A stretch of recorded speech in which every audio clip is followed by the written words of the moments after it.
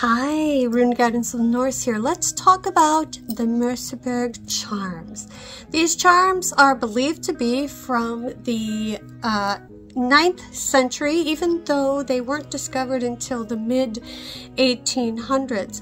They are one of the only things we find left of magic charm written material that was done in Old High German. So there are two charms. The first one is done to release prisoners, and the second charm is a healing charm, which was used specifically to heal a horse, which back then, 9th century, that was extremely necessary. But we do believe that it was used as a healing charm or spell for anything that you want to heal that didn't specifically need to be for a horse.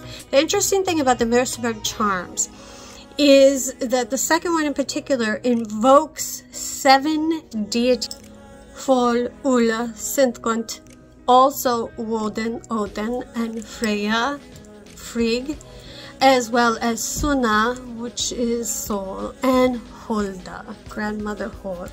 So this implies that the Germanic pagans shared a pantheon with the Norse, which we did already kind of know. Anyway, one of the things that I wanted to talk to you about was the belief that the Merseburg Charms were actually a form of Galdr.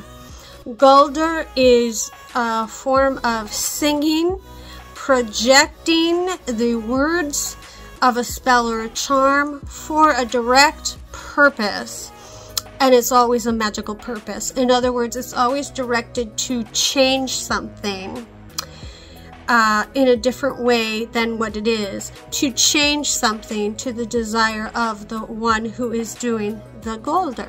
So very interesting, the Merseburg Charms, that's what they are. And Christian missionaries really eradicated back in the day any findings that we have, but yet we still find these, and that's a very beautiful thing. So yeah, Merseburg Charms.